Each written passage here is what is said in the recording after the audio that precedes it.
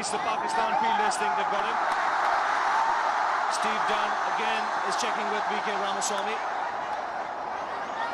Well, this will be very unfortunate for Ganguly. He timed that well. He's raised the finger. That's most unfortunate. And that's a big wicket gone for the Indians. Watch Moin Khan here. We've been talking about the excellent captaincy. The ball has bounced off that, it's gone off onto the ground, and then Moin Khan has taken that.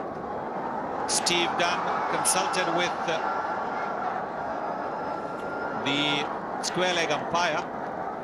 Sourav Ganguly knows that the ball went off the shin pads onto the ground, then bounced off to Moin Khan. Well, Sunny, that's a shocking decision. Now, yesterday he asked for the third umpire. Now, he had every right to call the third umpire here because there's always a doubt whether that catch is being taken cleanly.